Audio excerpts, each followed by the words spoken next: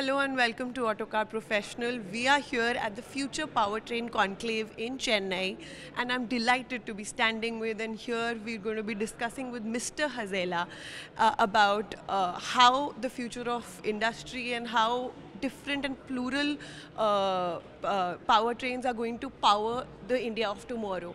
Thank you so much for joining us, sir. Thank you, Prerna. Sir, can you talk about the strategy? You've mentioned time and again that how India is going to see a multiplicity of powertrains. How will that sort of translate into real world conditions? What do you think India needs to achieve its net zero target ultimately? I think it's going to be a choice of customer, and choice of customer depends on the choice, the cost of each of the options which we are going to give.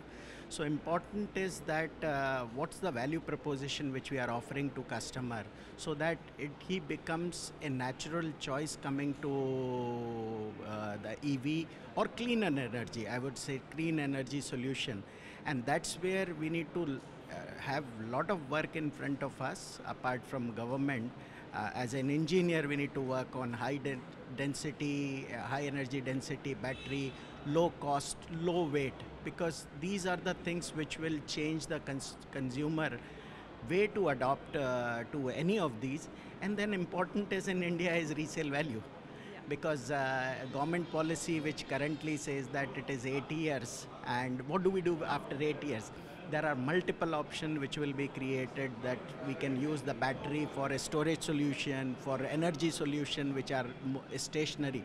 So these are the kind of things which are going to define the future of EV adoption in India.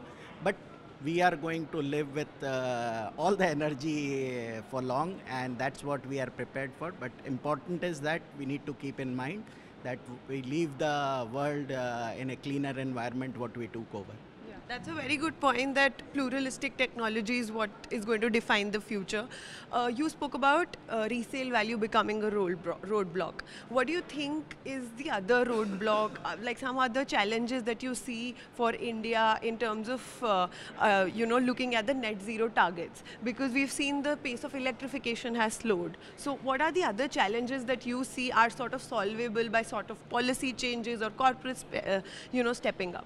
So I think three, and we discussed in the conclave, and this is one of the beauty of this conclave is to bring everybody together with different perspective and look at it. I think it's a consistent taxation with a long-term view in the mind. Consistent, I would say, incentivization of EV, which is there.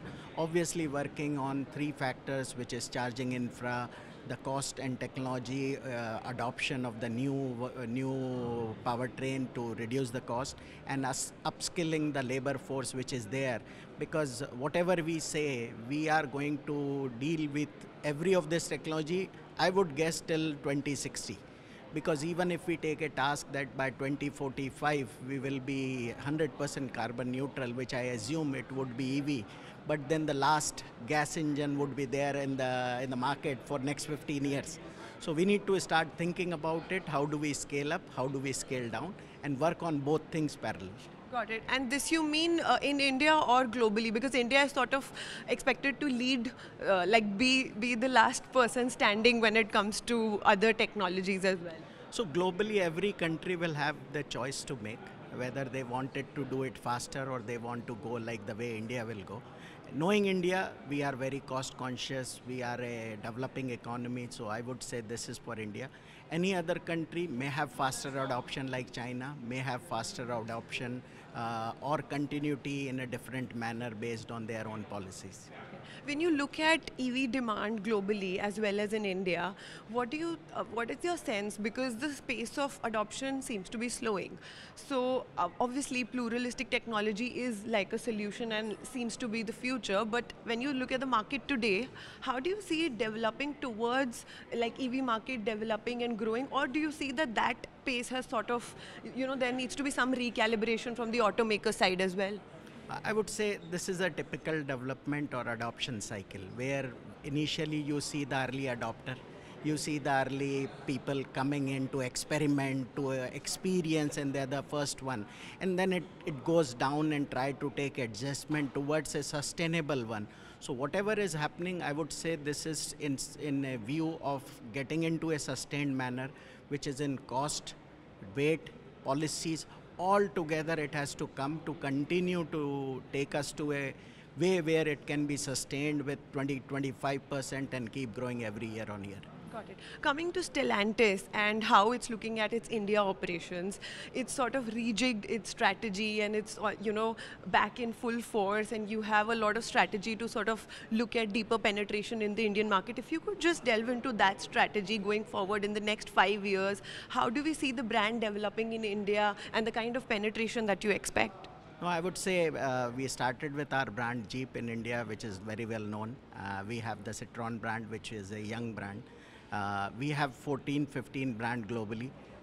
Soon there will be few more will be added, and next 5 year, India continue to be our core operations, not only for India and Asia Pacific region, but for the world, because we wanted to take the best of India, which is serving Indian customer domestically, serving region, which is India and Asia Pacific, serving the world with technology, which is component export, engine export, transmission, software, everything. And this is the multi-play which we are going to continue to focus in India. Yeah. So multi-brand play and how it will see each brand developing into its core audience.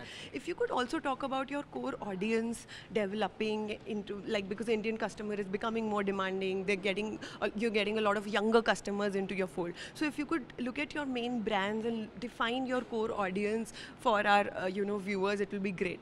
So I think Jeep is for the passionate one who wants to go anywhere, do anything.